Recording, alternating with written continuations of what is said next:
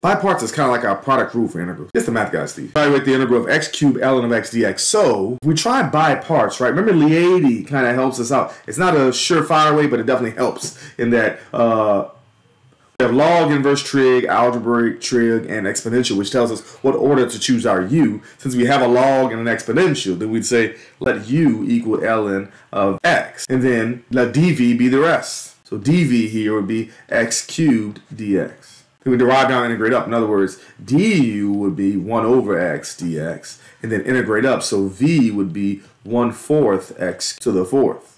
So using our sub-bubble, our integral becomes u times v, which is ln of x times 1/4 x to the 4th, right?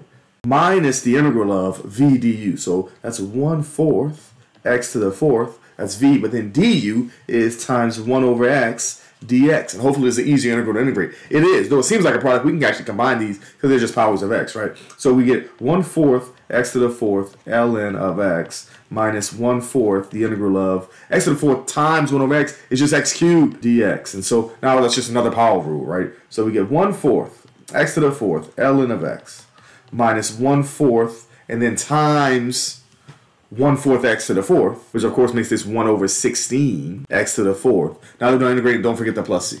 Always remember, math is everywhere.